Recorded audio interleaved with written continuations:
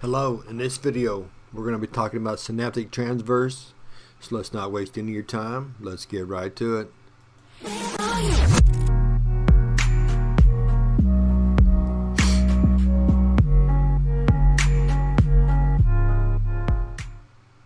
Now when we're talking synaptic transverse, what we're really talking about is that unique, specialized synapses that occur.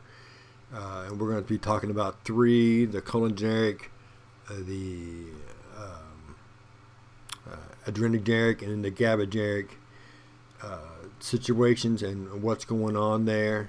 But some terms you're going to see: excitatory, which means it's going to increase action; inhibitory, which means it's going to decrease action; and of course, as always, the presynaptic neuron will be releasing neurotransmitters, and the effect they will have on will be on the post synaptic neuron.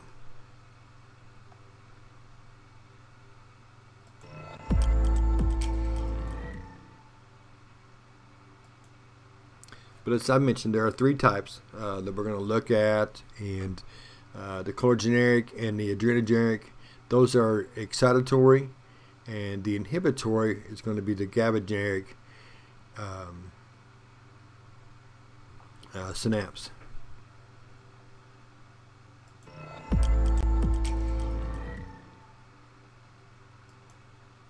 Alright, so starting with the cholinergic, it's, as you can see, ACH is going to be its neurotransmitter, and it's looking to get skeletal muscles in action.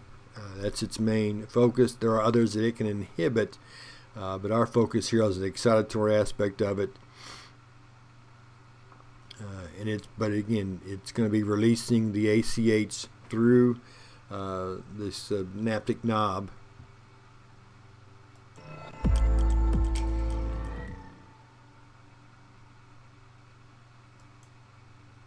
And when it does that, calcium calcium will enter that synaptic knob. And I know the diagram's kind of small, but again, it'll be in your PowerPoint, and as well as the book. And when that happens, okay, we said this calcium's released, but then you got your traditional sodium potassium pump. The sodiums will be moving into, the potassiums then will be leaving, and of course that fires that neuron to get that going.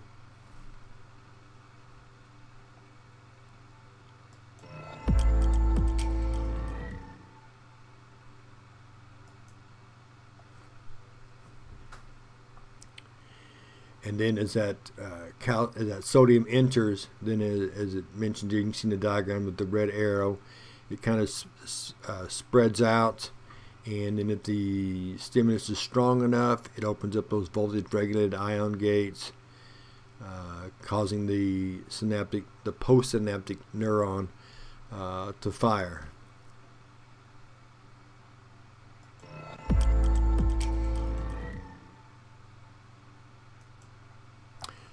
The GABAergic synapse, it's an inhibitory, so I mean it's going to be slowing down the process, and you can see the name of its neurotransmitter, which is a challenge to say.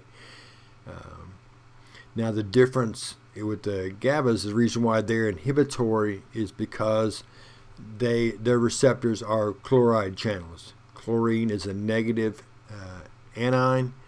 So it's negative. So what it's going to do is, when they're put inside, when they're released and are taken up by the next neuron, it's going to lower the energy level even lower than the -70 that we've spoken so much about.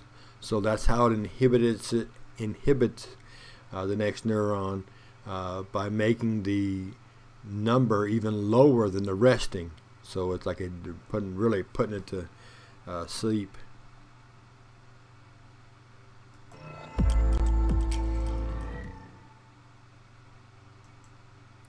All right, and our third scenario, the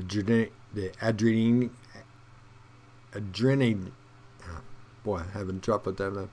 Having a tough time getting this one out. Adrenergic, and even that's not right. So, but following our diagram, we can see the steps here. It uses norepinephrine as its neurotransmitter, and that receptor, when the norepinephrine attaches to its receptor, you can see kind of step 2 there.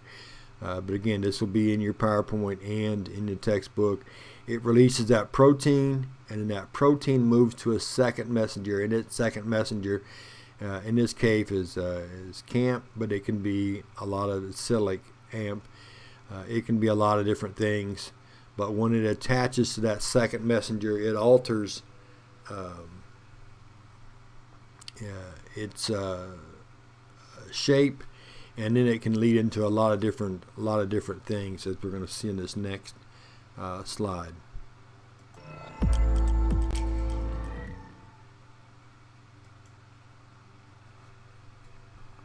Now, when that G protein leaves the receptor and attaches to that second messenger, it's going to be releasing. When it attaches, it's going to get to the point where it's going to be releasing different elements, and based on what it releases, it can do a lot of different things. I mean, as you can see there, number 4, multiple different effects. It can induce genetic transcription. There's hormones that it can produce, enzymes that it can be triggered there. So just basically the combination of what that second messenger is and what the purpose of the function will kind of determine what's going on, or what will happen next, I should say.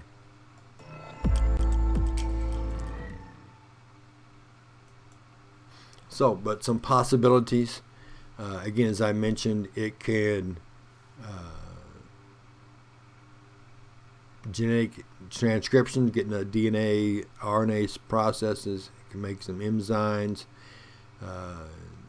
metabolic changes. Lots of things can go on. Enzymes, as I mentioned, can be merged. So again, a lot of variability into what is going on.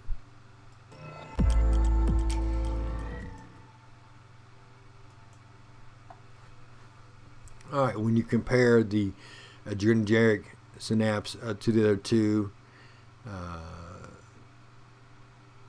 again, not only the variability of what it can make, what enzymes it can go on, but it's a slower process, as you can see there. And then one molecule of that norepinephrine can produce lots of different things. So pretty diverse in its functions.